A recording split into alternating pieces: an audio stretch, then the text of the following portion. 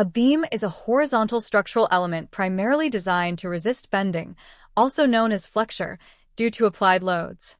In structural engineering terms, all beams are flexural members, meaning their main function is to transfer loads through bending action to the vertical supports like columns or walls. But beams can serve different roles based on where they are located in a structure. If you have two shallow foundations or footings that need to be connected, or if you have a trench foundation and need to construct a beam to support walls or to link footings together for load distribution, you provide a ground beam. Ground beams are constructed directly on the ground or over compacted soil and are typically used to connect isolated footings, strip footings, or to carry non-load-bearing walls across spaces in shallow foundation systems.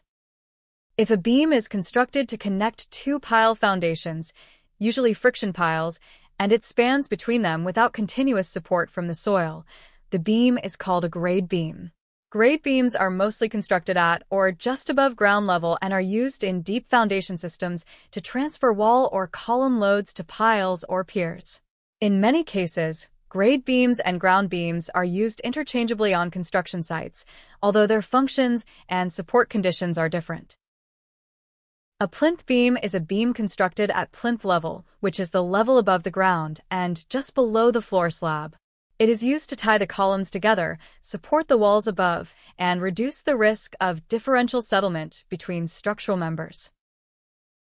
A strap beam is used when two isolated footings need to be connected, particularly when one of the columns cannot be centrally placed on its footing due to space constraints. In such cases, the strap beam connects the two footings to transfer the eccentric load back to the central footing, preventing unequal settlement. A cap beam, on the other hand, is a reinforced concrete beam constructed at the top of deep foundation elements like piles or caissons.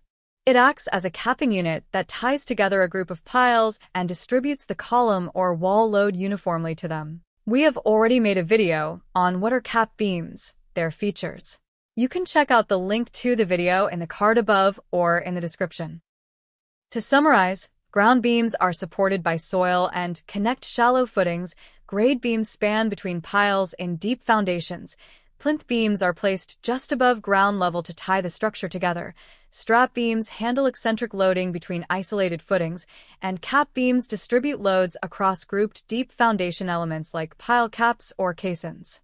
Understanding the subtle but important differences between these structural beams can make a real impact during both design and execution stages of a project. These concepts are not just academic, they show up every day on real sites where practical decisions affect long-term performance. If you want to see how these beams behave on-site with real-life visuals and construction sequences, make sure to subscribe to the channel and check out our upcoming videos where we break down these elements in actual site conditions. Your structural clarity starts here.